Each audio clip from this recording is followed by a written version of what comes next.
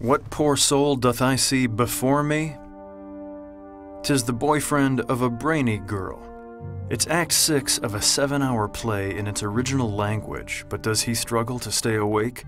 Does his face betray the abject misery that lies beneath? Look how alert he appears.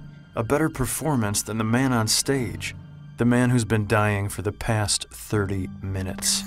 And although every part of you wants to scream, "Let me have a go, I'll kill him in 30 seconds," you feign interest knowing that your ultimate performance is still to come.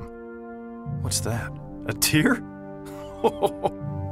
And the award for Best Guy Who's About to Get Some goes to you. Bravo.